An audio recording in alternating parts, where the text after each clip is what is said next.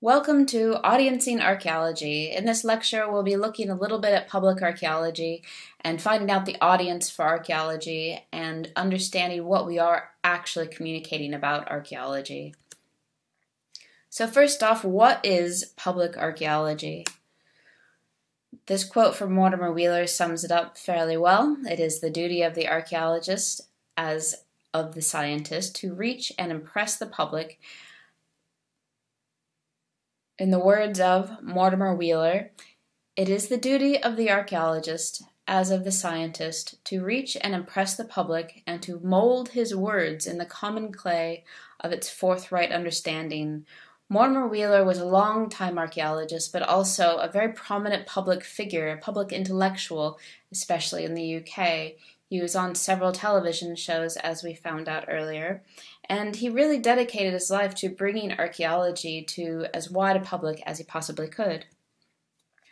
From our selection of reading this week, from Gabe Moshenska's Public Archaeology, he really defines it as practice and scholarship where archaeology meets the world, and he intentionally describes it in a very, very broad manner.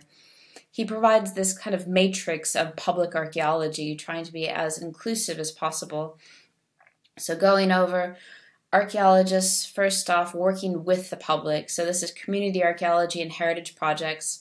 So these are run by museums, universities, commercial units, all sorts.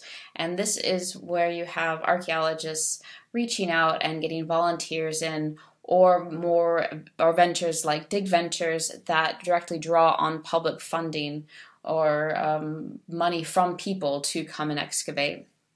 Then there's archaeology by the public. So these are archaeological societies and kind of controversial metal detector clubs. So these are the dedicated amateurs that are very interested in archaeology. Public sector archaeology. So this is work that's carried out on behalf of the national, regional, or local government. Archaeology education, and so formal and informal learning about archaeology in the ancient world. Right now, you're having public archaeology. I am doing some kind of educational outreach to inform you. Archaeological education, so formal and informal learning, and this is potentially what I'm doing right now. I am doing public archaeology by, in theory, educating you about archaeology, or school children learning through mock excavations, that sort of thing.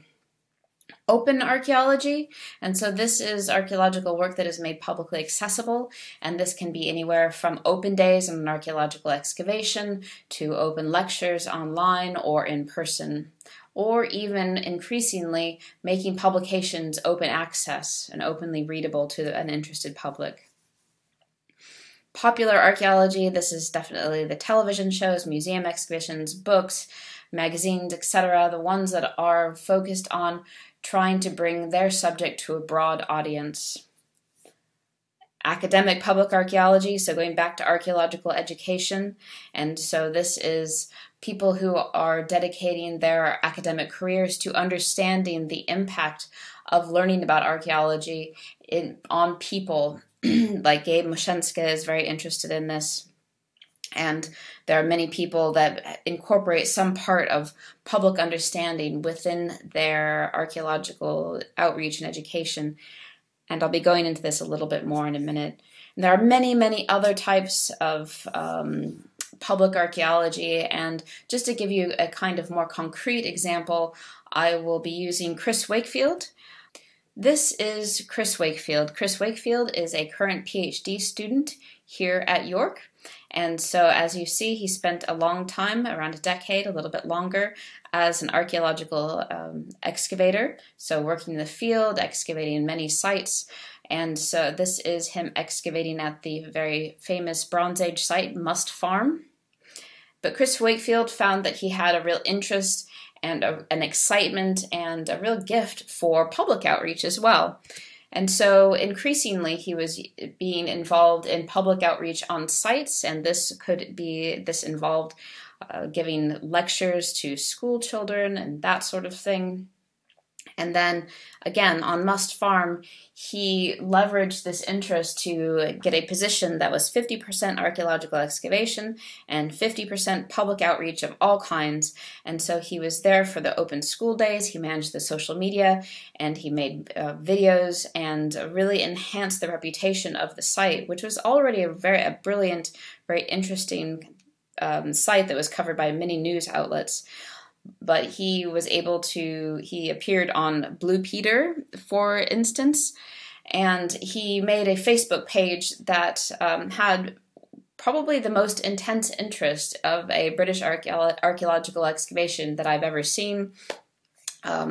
22,000 people, if you see on this page, were liking and following Must Farm. And interestingly, they would update and interact with the public on this, and so they would not only just put updates about the site, but then people could ask questions about the site, and Chris would endeavor to answer them.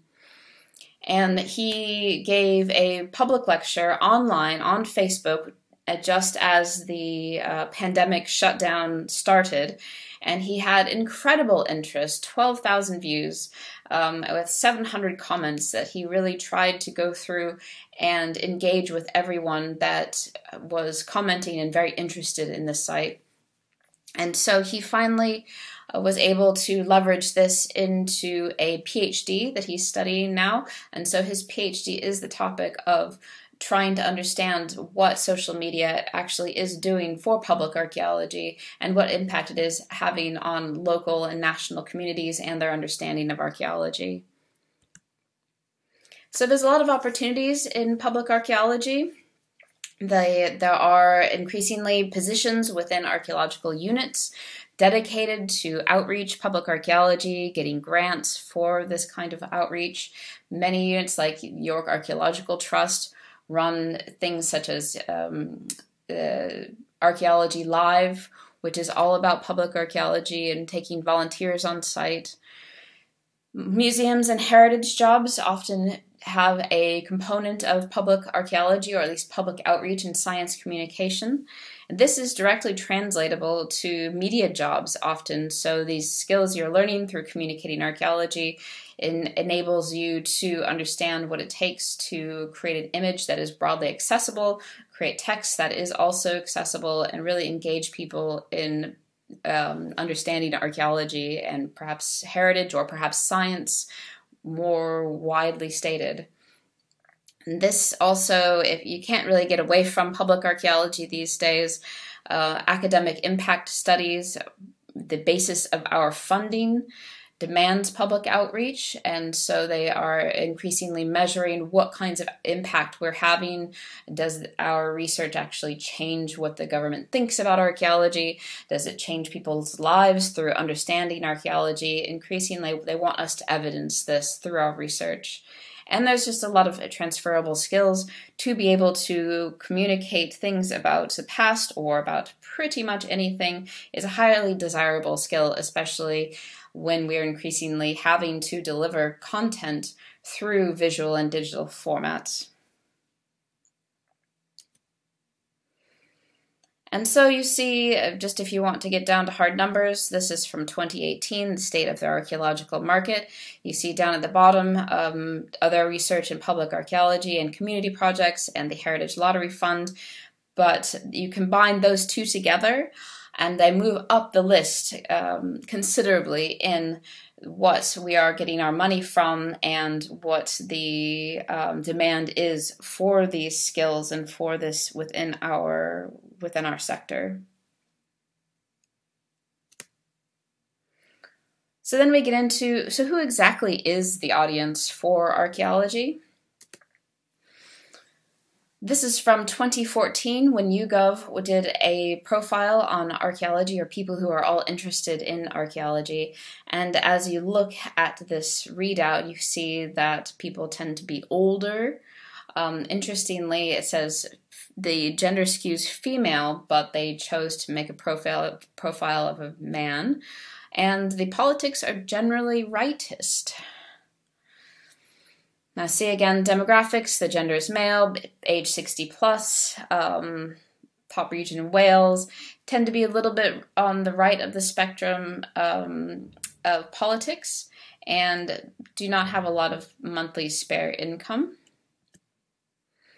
And so there's some really interesting other data. You see their sample size is over 10,000 people. They most likely might have a cat. They have other niche interests in collecting things, bird watching, model building, science, and sailing, apparently. And this is a very broad strokes understanding, but most people tend to think, oh, if you're interested in archaeology, you must be a lot like myself. You must be young and just entering uni, and so you tend to pitch your public outreach at that. But you have to really think, so what demographic am I trying to reach here? Am I trying to reach very young children? Am I trying to reach teenagers or women from 30 to 60? So really defining who you're trying to reach through your outreach and through your visual and digital interpretations is really important. And you think about, okay, so what then do we communicate to our selected audience? And so we communicate things about the past, including the contemporary past. So these are the broader questions of archaeology. I drew these from the grand challenges for archaeology as published. And things like, how do humans respond to environmental change? Why and how do social inequalities emerge, grow, persist, diminish, and with what consequences? That's very much Penny Bickle's research if you're interested in the department. And so how do people form identities? And then we can also communicate about how archaeology is performed. So how is archaeology different than history? How is archaeological research performed? Who can become an archaeologist? And this one is really key in most depictions of archaeologists, as we've seen through all of our other media critique, is very much that older, white, bearded man. And so should we change the idea of who performs archaeology? Is changing the idea of who performs archaeology, would that help us reach a broader demographic? Or would that draw in different people who might give different perspectives on archaeology and the past? And how can learning about the past help us understand current problems? But overall, kind of at the heart of it, we have to think, so why is archaeology important? And that really should be a very central question of any research that you do within this program. Why is this research important? How can I communicate the importance of this research, and to whom?